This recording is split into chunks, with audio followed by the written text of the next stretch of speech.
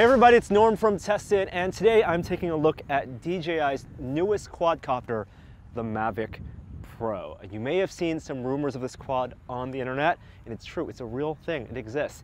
It doesn't look like your typical drone, and that's because it's DJI's first foldable quad. The struts all collapse into something, a package that you can throw in your backpack and about half the weight of the Phantom 4. So what I'm going to do is actually show you how it works. The struts pop out like this, and even the props are folded, and the legs pop off. It's almost like turkey legs. Transforms out, the battery sits on top. I'm going to power it up, and I don't even have to unfold the props. I can just put it down. You can see in the front there's a 3-axis gimbal with a camera, and when I put it on the ground, I'm going to grab the transmitter, and I have now a new transmitter, which they've designed not only to fit the phone on the bottom, which is different, but also has its own display. You can run this without connecting it to a smartphone at all. All right, and so I have it on the ground here, have the transmitter, and I can take it off. There it goes.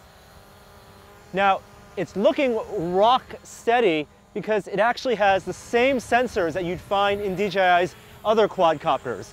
You have GPS, you got GLONASS, and there are sensors on the bottom just like they introduced with the Inspire 1. So I go underneath, there's actually an optical sensor and also your sonar to know how far it is above the ground. You have the 3-axis camera there. DJI says it's the same sensor as you would find on the Phantom 4. The lens system is obviously a little smaller, so the field of view is a little narrower. And it also inherits a few features from the Phantom 4, such as front-facing cameras that give it obstacle avoidance, so it flies toward me, it won't crash into me, and also the sport mode that lets it fly much faster than your typical drone. I can't wait to test this out, so I'm going to grab the controller, go for a test flight, and then chat with DJI and learn more about it.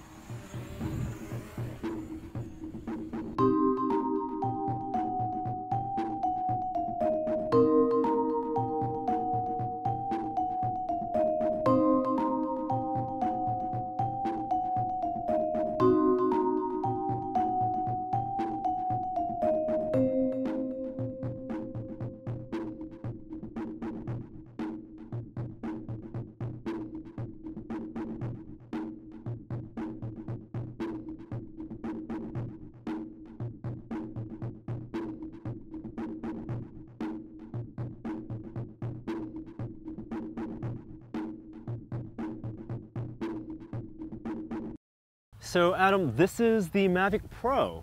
It looks nothing like the quads you guys have been making before because it's collapsible. Is that the whole idea behind it, the idea of making something portable? So think of this not in form factor, but in features, a small Phantom 4. It has the same 5 vision positioning sensors. It has the same obstacle avoidance. It actually has some benefits over the Phantom 4. And I'm not talking about form factor either. I'm talking about what it's using on board to give you your video downlink and transmission. It's using something called OcuSync that works out to 7 kilometers. This is on 4.3 miles in America. This is not to say you should fly out that far, but it gives you a sense of how small that latency is going to be, like 8 milliseconds. And it also is a software solution, not a hardware solution, versus Lightbridge 2 in the Phantom 4. Right, so Lightbridge was the base station and built into the Phantom 4, the video transmission system you guys have had for a long time. It gave you HD video, relatively low latency, not exactly for FPV flying, but you're saying that what's in the Mavic Pro is even better than that. So effectively the range is longer than the Phantom 4? That's right. So Lightbridge 2 is extremely capable. But we felt that the best solution here would be that software solution with OcuSync. And the result of that is that you do have more potential distance, but you have it's a stronger video transmission signal. Now, how about the motors then? Because they look like smaller motors, and one of the advantages I liked in the Phantom 4 is that it was rock solid. It felt like almost flying like a tiny Inspire. Way more solid, more resistant to wind. Now, we don't have a ton of wind today. You can see the flags there. How does this fly compared to the Phantom 4 in the same wind conditions?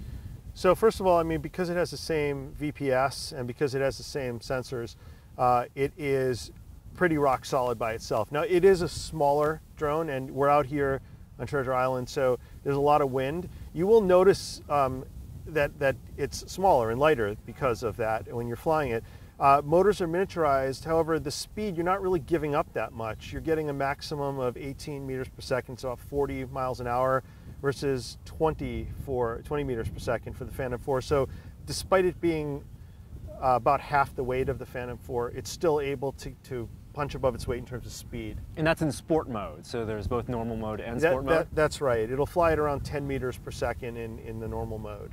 Now, these are often bought as camera systems. Like, I like flying drones and quadcopters to shoot video, take photos. Can you talk about the camera system and the gimbal system on the Mavic Pro? Yeah, it's very deceptive. So the camera looks a lot smaller, but you have the same 1 2/3 sensor in this camera. It's still a 4K camera, and the results that we're getting so far are quite good. It shows up as a 4K camera, and I would say you're really not sacrificing quality for size here.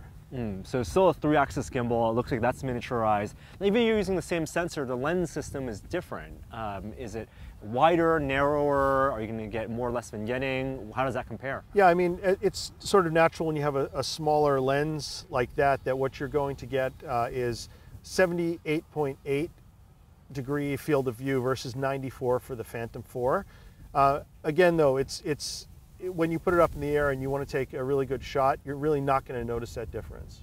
Now, with the controller, you also told me there was some force feedback features. How does that tie into the flying and the functionality? Yeah, it's pretty cool. If you're out flying and you're kind of observing your craft flying and you suddenly feel a little tactile feedback, a little buzz in your hand here, that is a prompt for you to look down at the screen and see what's going on. For example, when we were flying earlier, it did that to advise us that the winds were pretty high and that we should plot our course with some caution. It's just a little added safety measure, and it kind of reminds you, look up, but also look down for a second too, and it just keeps you up to date on what's happening with the craft. That's not a one-to-one feedback, it's a vibration alert mechanism, so it's for the avoidance, obstacle avoidance, or for, like you said, when it's detecting high winds. But you're not going to feel, for example, wind pushing in one direction or the other. No, it's not like a video game, but it's just an extra little bit of safety. Now, with the transmitter, that's small, but I also noticed that the place where you put the SD card in, you can also switch to a Wi-Fi mode? Yes, so you can actually put the controller away, which I'll do right now. After you switch over on that toggle switch to Wi-Fi, so we're not talking about 7 kilometers anymore, we're talking about 80 meters. This is a mode that lets you fly with Wi-Fi at short distance, within close range. It's that kind of convenient thing if you're on a bike ride or a hike and you want to put the Mavic in the air and take a group selfie or something like that. It's just very convenient. You don't have to worry about setting up the controller and plugging things in. You just turn on the craft, put it up in the air, use your app, and it has virtual sticks on the screen, and you can control your shutter and take your video that way as well, and that's it. You don't need the controller. Now, the other thing I also noticed is that there aren't any landing struts on this thing, like with the Phantom line. And I know a lot of people like flying these, and even grabbing them out of the sky. It makes it a little more versatile if you're on a mountaintop or you have uneven terrain. You can't grab this out of the sky. I'm not advising a hand catch with this. I would say proceed with caution as you would with anything, but yeah, land this one on the ground. And we also have some features built in there to make sure that you land it safely on the ground. Yeah, so when it gets low enough, you actually have to hard press the stick to actually land it. That's right. Or double tap on the screen. When it gets to the ground, it's flush to the ground. We know that people don't fly in even surfaces all the time. It can be rocky, it can be even grassy, like we're standing on right now. How you're protecting the electronics and the camera system? So there's a couple things. So we have the legs in the front, as you can see, and that's giving you a little bit of tilt, so you're never going to land on that camera or the gimbal. You know, we don't want you to bounce it too hard, which is why we built in the safety feature. But essentially, there's also a bubble that you can put over this, a plastic bubble, clear plastic bubble, that will give you some added protection. And then finally, battery life. What's the battery life like on the Mavic Pro, and how long does it take to charge? Under ideal conditions, you'll get about 27 minutes on this. And you'll be able to charge it in somewhat under an hour. 27 minutes, that's assuming with obstacle avoidance turned off, flying normal mode, not hitting high winds. Yeah, I mean, this is the kind of situation where I would say that actual performance depends on what you're doing with the craft with a full charge on the battery. All right, Adam, well, I look forward to testing this and taking this out in the field. Thanks I for hope you sharing have with some us. fun there. Thanks. So you know the saying, the best camera is the one that you have with you at all times. That's why smartphones have become the most popular cameras. And maybe that also applies to quadcopters and drones as well. It's no surprise then that GoPro and DJI both recently have announced foldable quadcopters. On the GoPro side with the GoPro Karma, they have a unique feature of being able to detach that 3-axis stabilizing gimbal and the camera so you can use it as just a handheld camera. And then on the DJI Mavic side, you have, of course, the advantage of their proven history of their sensors, the GPS sensors, and the front camera sensors, as well as the app and their speed controllers. Now, in my brief flight time with the DJI Mavic, I found it to be a lot of fun to fly. It was really responsive, especially in sport mode. And maybe the smaller size actually helps that. Something I did notice though is that because they are smaller motors, smaller props, it didn't feel as sturdy in the sky as an Inspire 1 or even a Phantom 4 or Phantom 3 even. When we took it up to about 250 feet up in the sky above Treasure Island, we got that transmitter warning, the vibration on the transmitter, as well as an on-screen notification that the winds up there may be a little tough for this quad and you got to fly a little more carefully. So even though it does have that new video transmission system that theoretically lets it go up to 7 kilometers away from us, it's also about altitude. And if this quad can't handle high altitude flying, then that's going to be a big disadvantage. More flight testing, of course, is needed. The things that I'm going to be most interested in testing, though, with this quad, of course, battery life. They're claiming about 27 minutes of battery life, but we know that that's going to be dependent on whether you're flying in normal mode or full power sport mode, and whether you have things like the obstacle avoidance system enabled or disabled. There's also, of course, that new video transmission system that's replacing Lightbridge. DJI is saying that's lower latency and increased range. That's something to be tested. And of course, whether a transmitter that has on-screen display is going to be useful without needing to plug the phone in. Is that going to be fun to use if you can't look at the phone and see what the quad is seeing? Or even if you just use the phone and connect it over Wi-Fi with the limited range and limited speed, if that's going to be useful at all. All things to be tested.